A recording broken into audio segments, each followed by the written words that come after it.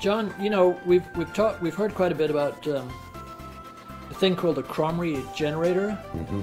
This has happened way back 10, 20 years, and I don't believe it's anything to do with the monopole motor. So maybe you'd like to talk about the No, there's quite a difference between the two motors, and if I can get around to the blackboard, I'll just put a simplified drawing of the Kromerey converter up.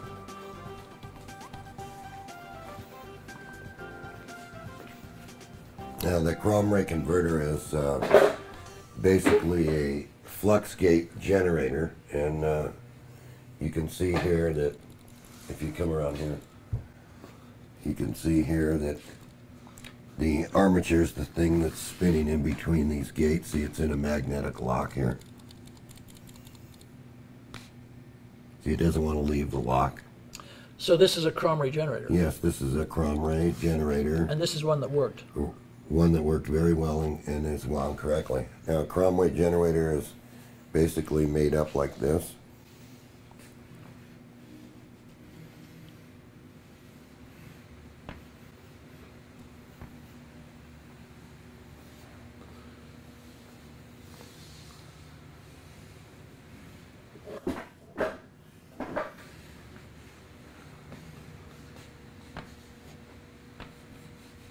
So notice right away, it's a north pole here, a south pole here, a north pole here, and a south pole here. And what's in between here is an iron bar, and an iron bar here, and then a non-magnetic shaft. And I must stress this to everybody. This is a non-magnetic shaft, meaning that the shaft is aluminum, it's brass, or it's stainless steel non-magnetic. And it's the only way that you can get this generator to work correctly. So what's on the shaft in the center here are two slip rings. And these are for brushes. So we'll just draw a little brush here and a wire out. And a little brush here and a wire out. And the coil is made up where the coil comes in this way and stops, and then comes in this way, and then see its series down to the next coil, stops, comes out and goes to this slip ring. So it's 4 independent coils, meaning that this is one pole, this is one pole, but it's on the same iron bar. This is a coil, this is a coil, this is a coil, and this is a coil. And these two are seriesed. It's a series arrangement, see it? So basically what happens is this is completely charged. The magnetic flux has got these in a complete shorted condition. What does that mean, shorted condition? Well, it means that it's zero. Okay. It's zero in here. Zero in here. In other words, the magnetic field's completely contained. And when you turn this rotor, you're going to break the magnetic lock and it's going to discharge. So it's in a charged condition right now. And the minute that the rotor breaks this lock, it discharges in the rotor, which is this portion right here.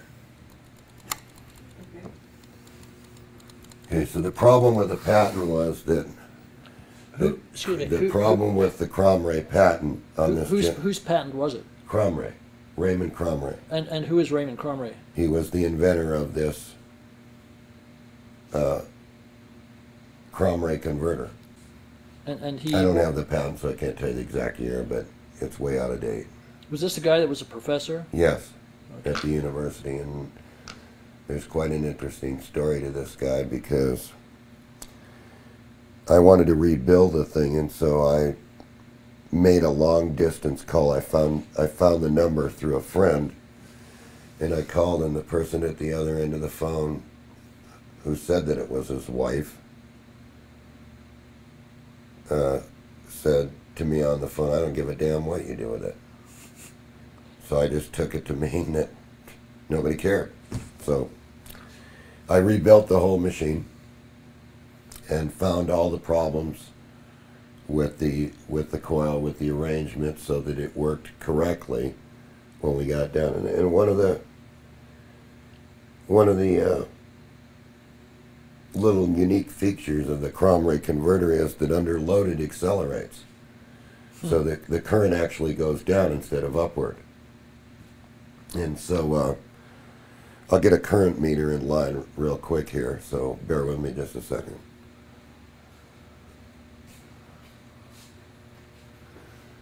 I'll just get something that's close here.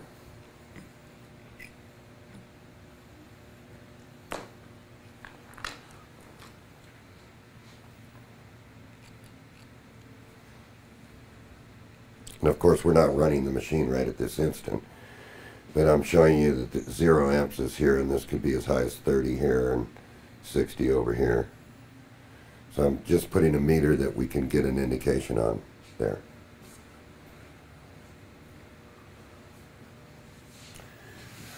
So anyway, there was some mysterious things behind this, in that, why did it never get out into the marketplace? It was so efficient. That's because 120% is, yes, it's over unity, but the problem is it's not at an industrial level. For something to be considered really free energy device, it has to be 300% or over. And you know this how? I know this how because I was told this by the scientists who work for government laboratories. So, having a device that's COP1 is not going to get you on the list, because you have to have a COP of, say, 3 to 4.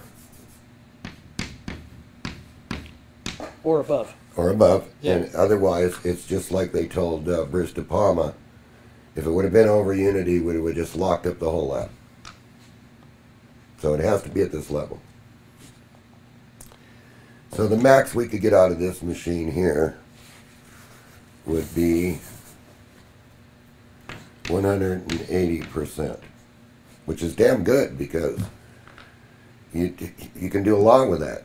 You can recharge its batteries, you put it back to its battery, everything, without affecting the machine whatsoever. So let's go ahead and run this machine real quick, and so you can see what it sounds like, and we'll get into a little bit behind this. Now, one other thing before we do this is I'm going to make this point that in this machine,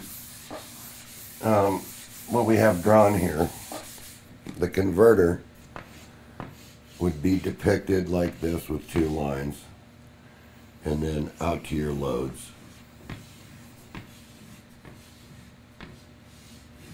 which are lights.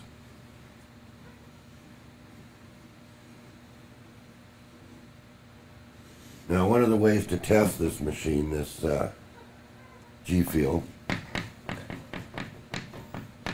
we call it a G-field because it stresses the gravity field. And when this is running, the pole pieces can get hot, but it'll be blowing out cold air because it's sort of like a magnetic refrigeration when this is taking place. So the machine doesn't need any kind of cooling, and it doesn't need any kind of really special pole pieces in here, because they can take that. The point is, we'll be running at about 180% when we short this machine down. And we can run some light bulbs if you want to run a light bulb. It's not going to run it very bright because it's not that high voltage. But let's go ahead and run it and show them for a second.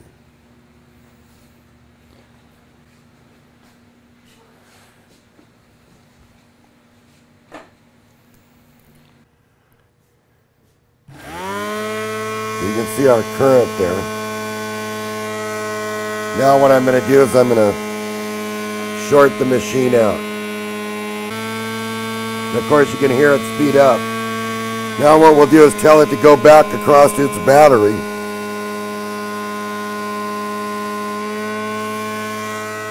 And it speeds up.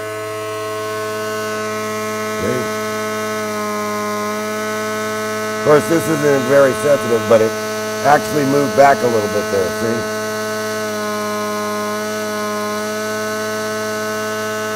Yeah. Then we can charge this other battery.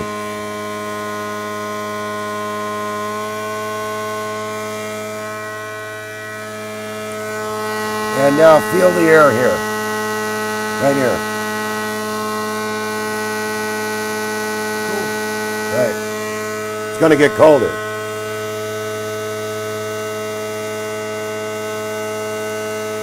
It's also charging this battery really good right now. So the point being is it's putting out cold air.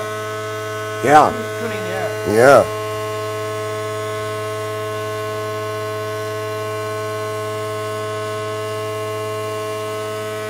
Look where it's got this battery.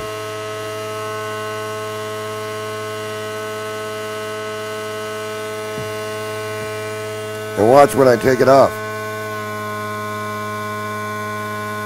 Look at the battery.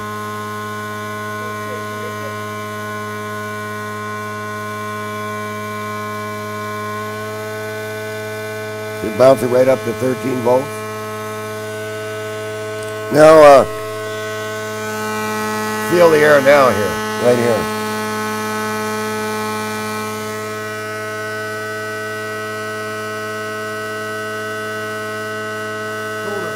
Yeah, watch. Now feel the pole piece in there. The end of the pole piece. This end. The end. It's hot. Hot. Yeah, it's quite hot. Yeah. Yes, it is.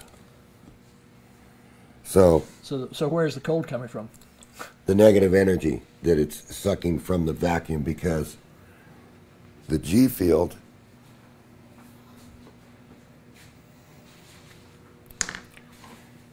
the cold air is coming from the negative end,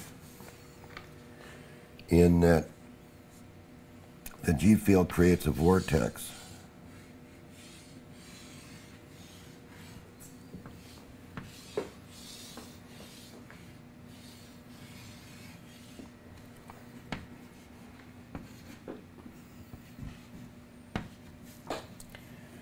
When it breaks this magnetic lock,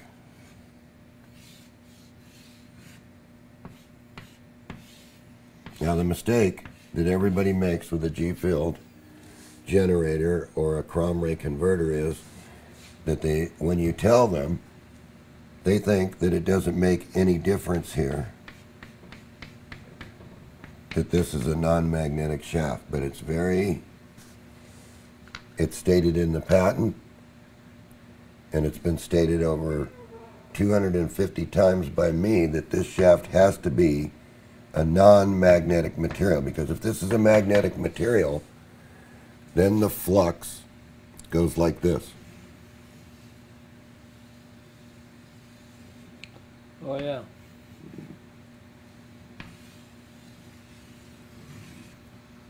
And we don't want the flux to go like that, because it's not a standard transformer. You have a rotating flux gate here.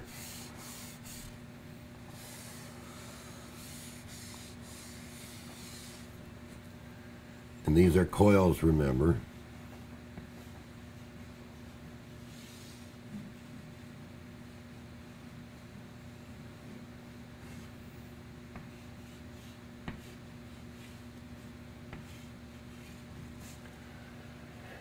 And we want the flux like this.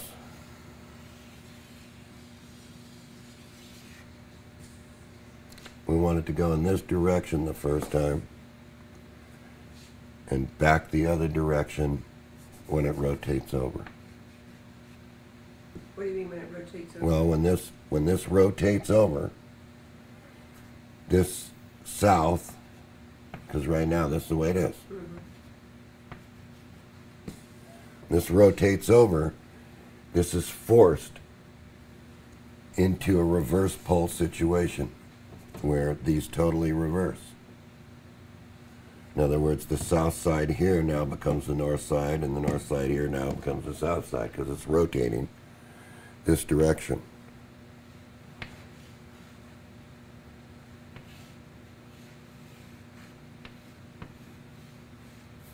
It's rotating this direction.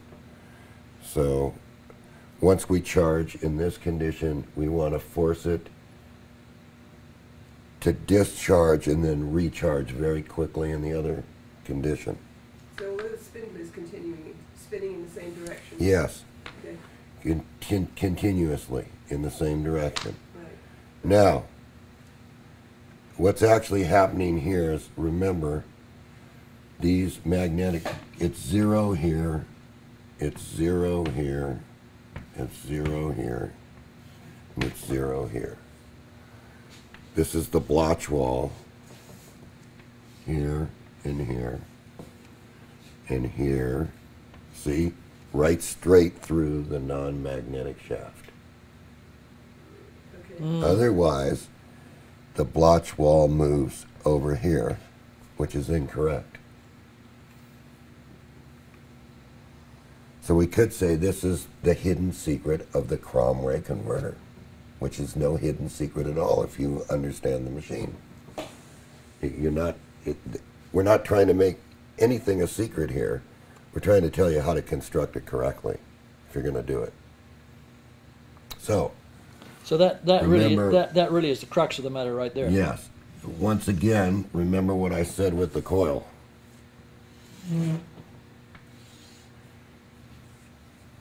You want the energy to be sucked in through this moving gate, the blotch wall.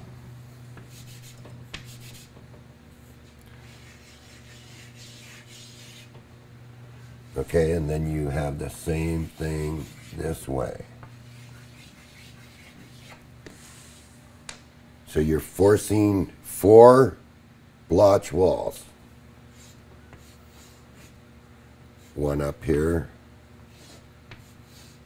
one here, one up here, and one here. But what do you mean you're forcing 4 You're blotch walls? forcing 4 of them to pump. Where are the 4? I mean... 4 poles. Okay. 1, 2, 3, 4. Okay. Just point them out again on the blackboard. Oh, okay, I see. Yeah. Just put your finger on them again. Can you notice? 1, 2, 3, 4. Okay, right. Okay? Right. You're forcing 4 of them to pump, sucking in their energy in and expelling energy. And you expel the energy through the coils and then out to the contacts. Now, you see this energy, right, in the system is basically at a 0 potential, which means that if you relieve it, it's got to speed up. So let's do this again. There's no resistance then.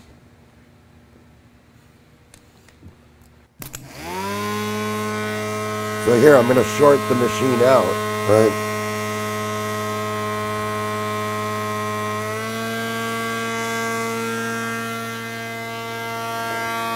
And it's going to get cold here because the energy, it has to output the cold energy, the negative energy. And you can feel it right out here, Tony. It's getting colder.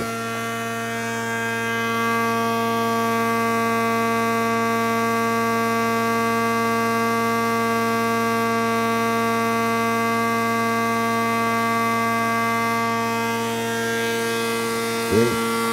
It's outputting cold energy only in 4 corners. Feel. over here, over here, over here, and over here. But if we turn it off now, and you touch that pole that's doing it, it's warm. Yeah, it's hot, very hot. Right. So you see that the normal EM energy is a hot energy and the negative energy is a cold energy. So if you ran that for a while, would it burn up the center? No. No? No, it's just going to speed up and it stays short and it's not going to melt any wires. Now here's an example. You see it charge the battery. The energy is safe, I'm touching it. Notice that.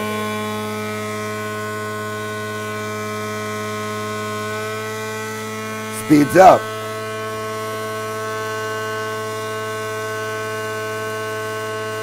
Look at the battery. It's pushing the battery right up.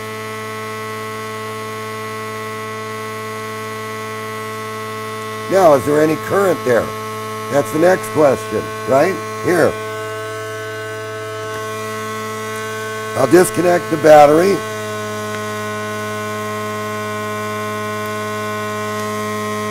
I'll disconnect the wires. And I'll take one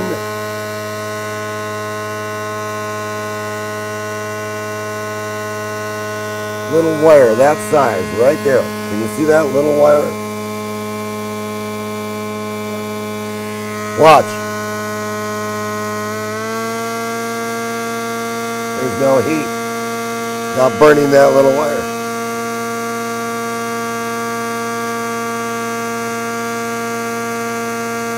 I'll do it up here. I'll take that little wire. Watch the spark.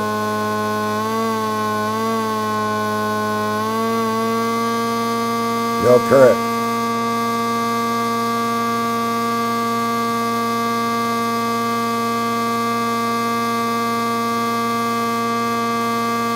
I'll even hold the wire. There's no current. Is it cold or just normal temperature? Just room temperature. There you go. But look here. So we'll put it back.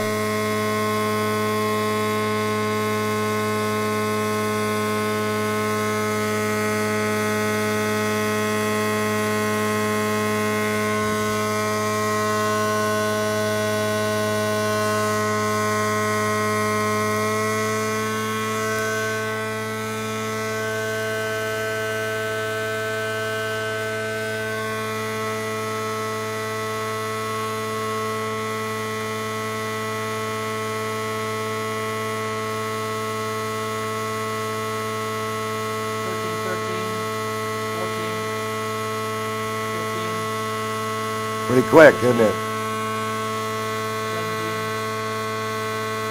18.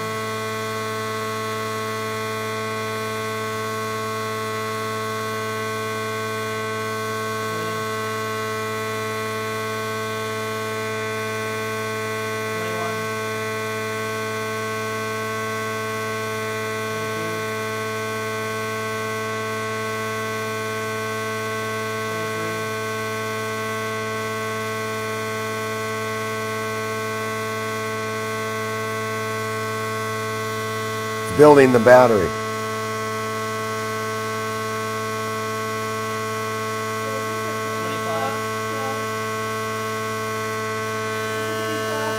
Yes.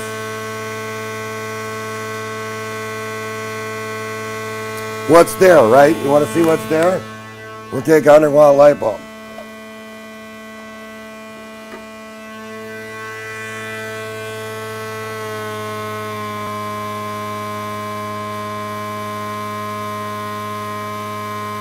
That's what's above the battery.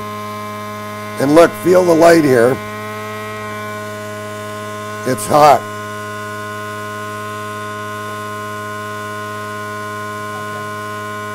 Come and feel the light. Oh, you can't, Pat. Okay. Go ahead. Yeah, it's warm. But you have the cables and nothing's warm. See? And it's warm just on the side there, on that one spot. Why is that? Negative energy forms a dot inside the light bulbs, just in a certain spot. It's where my finger was.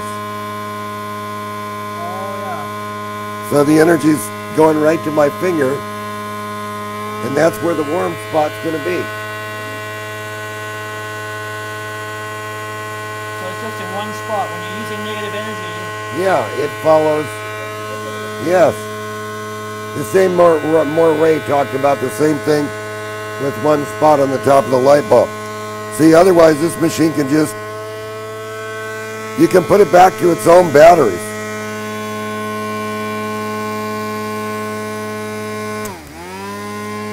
See, you got to get them right, but you can put it back to its own batteries.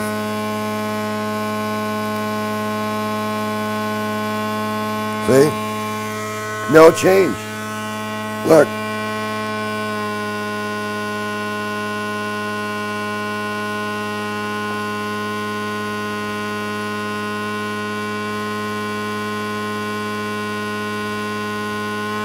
Look here.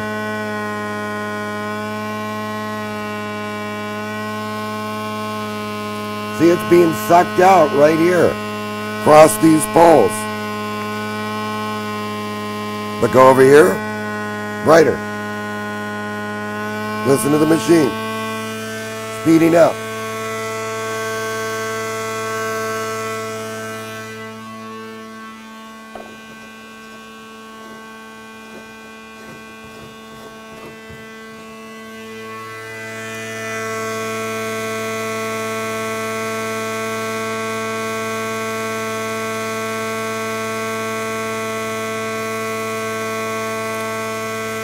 So we saw there's no current in that little wire, right? All right.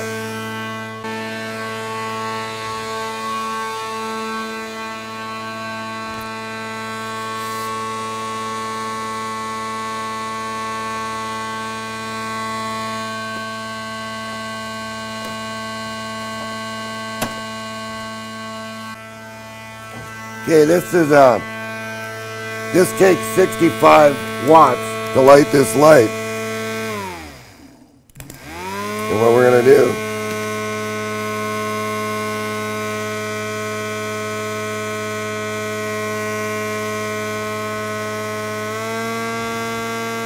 see? Barely any current there. And the machine speeds up and adjusts to the load of the light.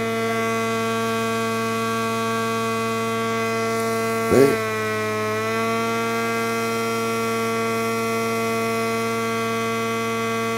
But meanwhile, it's pumping out cold energy, right?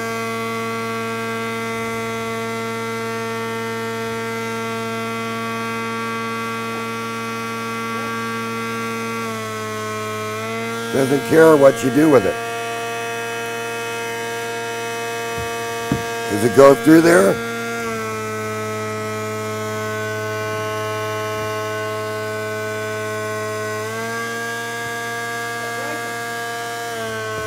See the impedance? That's across the battery.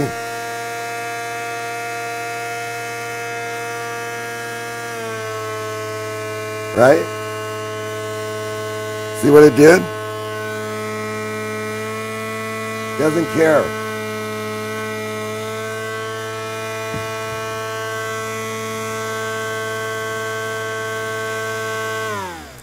And that's what's known as a Kromerey converter. Noisy. Very noisy machine. Specially built. Non-magnetic shaft through the center. And there's a long story behind this. The reason that you don't see these out there, that we never continue to build anymore after that. And you can see that normal electricity is a hot thing here, Tony. If you come over here and touch this motor. That's the normal. Right. Right. and the pole's the normal down here, but the negative is a cold energy. Right. And see, the battery is, come and feel this battery is cold. You do it. I'm talking.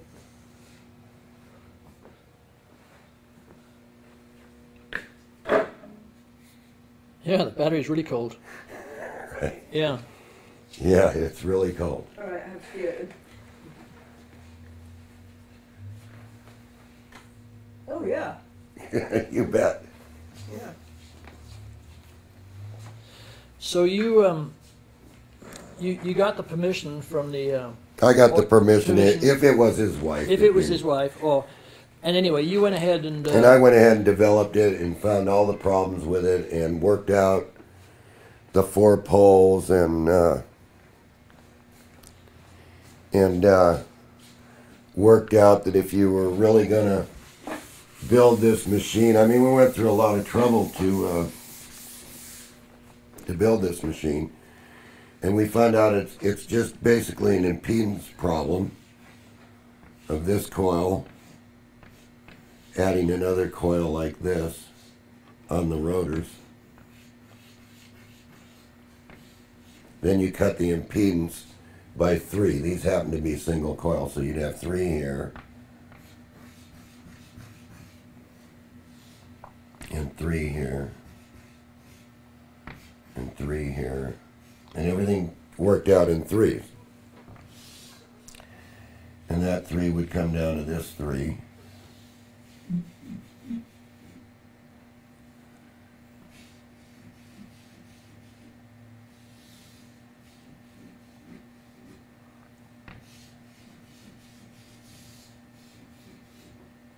Just like you see it here.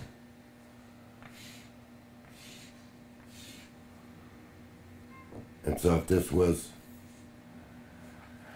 3 ohms, right, when you got down here, right, you'd have 0 ohms. right. You see? So 0, 0, and actually not 0, so about 4.4, and 0.4, 0.4, which is not a very big impedance at all.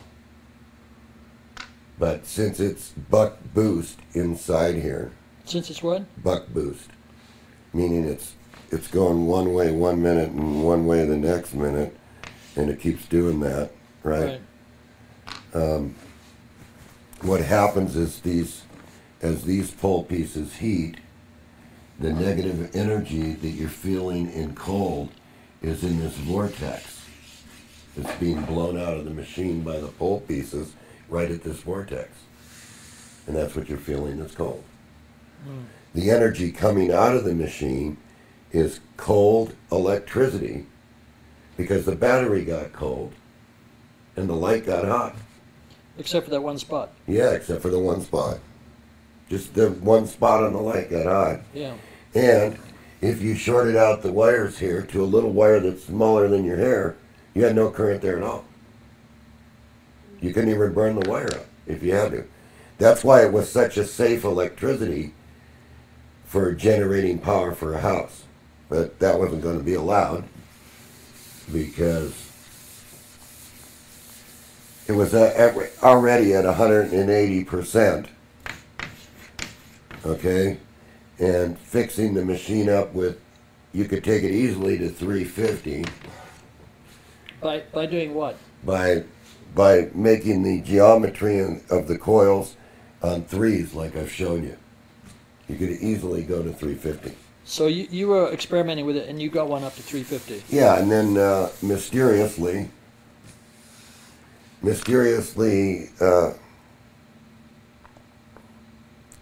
fights started to happen in the machine company.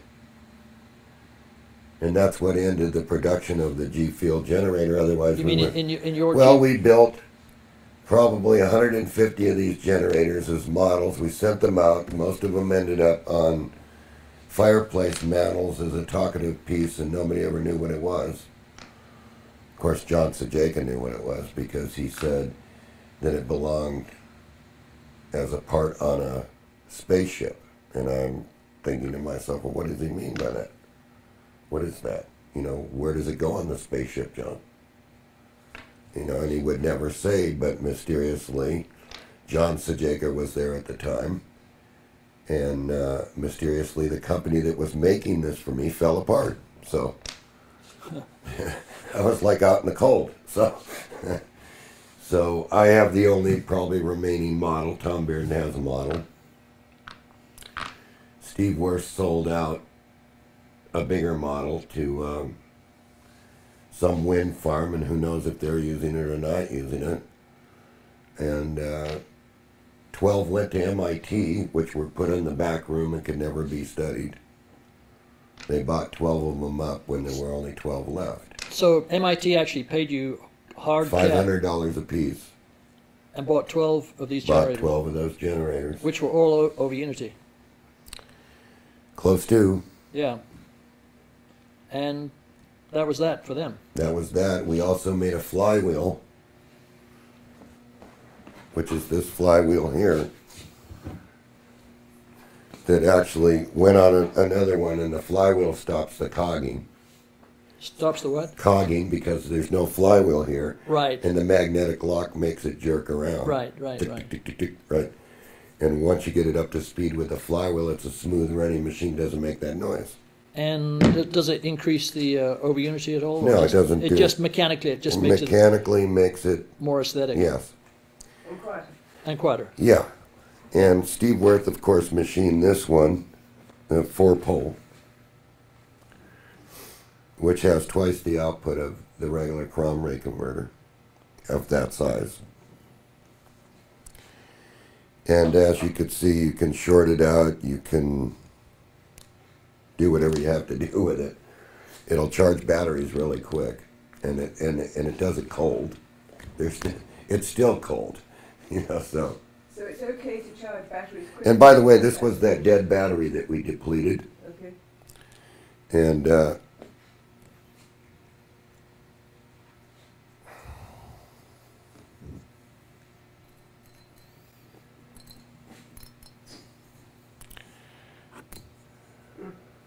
Very bright. Yeah. Very, very bright.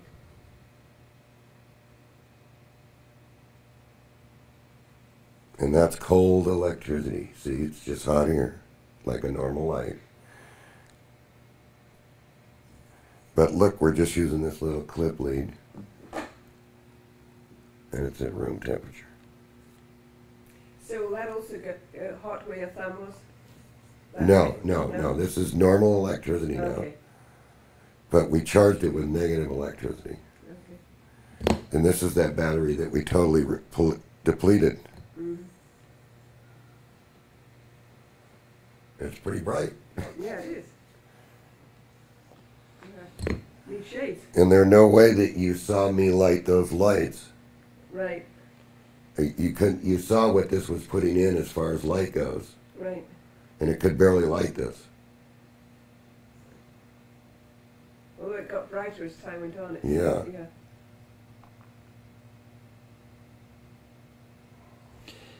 You say you got one up to, I think, about 380%. 300, about over 300. Over 300. Could you have gotten it more if you'd kept experimenting with it? Probably max on that mechanical machine would have been around maybe 400%. Because of the way the way it has to rotate. Right. And it was impossible to make an electrical circuit that represented it. It wouldn't work. Yeah. It had to be mechanical.